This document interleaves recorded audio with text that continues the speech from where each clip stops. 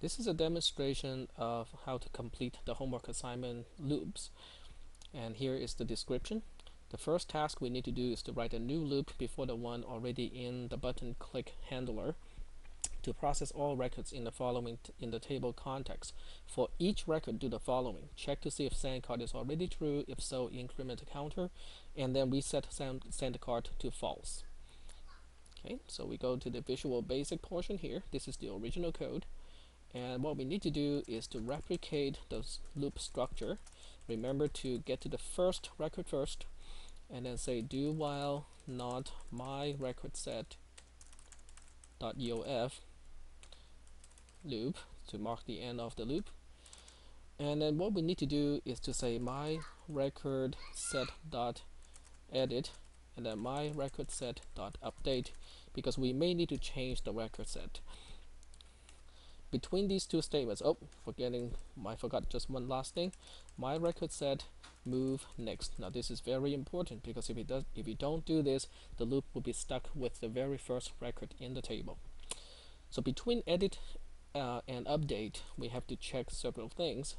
The first thing is to say if my record set exclamation point send card does not equal to 0, then do the following, because if send card is non-zero, it means that we are sending a card to that recipient.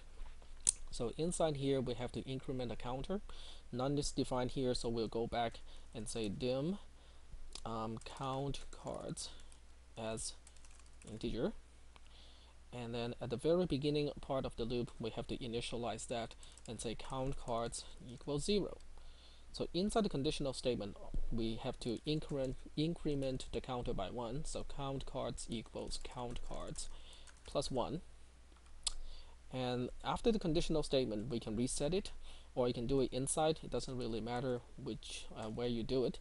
So we say my record set exclamation point send card equals 0, because now we know for sure that we reset it to 0. So that's what we need to do with the first loop. The second thing we want to do is to use MSGbox to print the number of records originally with send card set to true. Okay, so that's just one single statement after the first loop. So now we can say MSGbox, okay, number of cards sent last year equals 2, and then ampersand as a concatenation symbol, and then the counter itself, which is count cards, and that's all we need to do. Then we can proceed with the second loop. We have to change it a little bit. In the original loop, change it as follows: use a counter to count the number of cards with send cards set to true. Remember to reset the counter before the loop. Increment the counter only if send card is set to true. As soon as this counter reaches 5, exit the loop. You will need to change the condition of the do while line.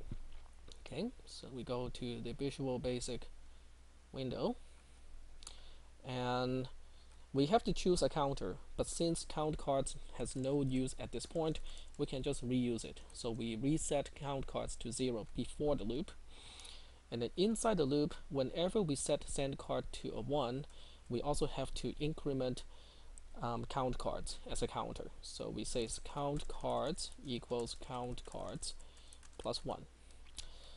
We also need to change the condition, because not only do we need to make sure that we are not at the end of the record set to stay in the loop, but we also have to make sure that count cards is less than 5, because as soon as count cards get to 5, we know that we are running out of holiday cards, and then it's time for us to get out of the loop. So at the end of the loop or after the loop, we need another message box to basically indicate how many cards we are going to send this year. So I can just copy and paste it from before and change number of cards sent last year to number of cards to be sent this year. Okay, so that should conclude the changes that I need to make to the code. And let me switch back to the database and give it a try. And it says number of cards sent last year is 1. Okay, so this year, let's see. Okay, we'll just say yes yes, yes, yes, yes, and we have already reached our quota of 5. And we can go back and take a look at contact list and say that, well, we only have 5 users here, so let's just add one more.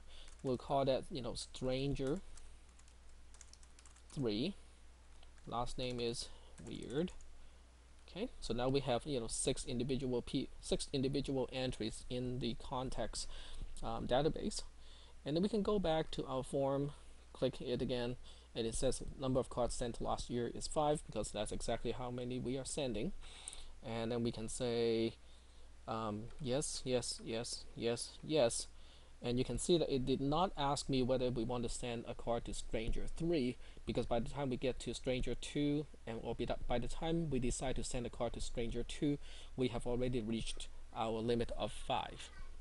Now, we also can go back to contact list here and just, oh, we can't do it because we don't have that ability. We can go to tables and manually set send card to 1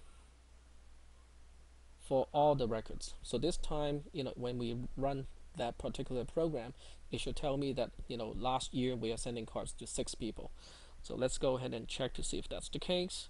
And it's still saying the number of cards sent last year is 5. Okay. So let's check and see why that is the case.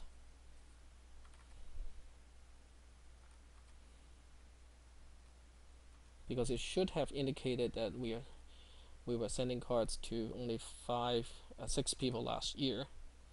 Because that one is a 1, send card is, so it should indicate that we are sending card to 6 people. Maybe it's because we didn't change our focus to the next line, so that particular record is not written back yet. So let's try that again. Command 6. This time is what is correct. It says that the number of cards sent last year is indeed 6. We click OK, and let's see what happens when we decide not to send any card to anyone this year. So we can say no, no, no, no, no, no, and it tells me the number of cards to be sent this year is 0. So the program is now working correctly. Thanks for watching.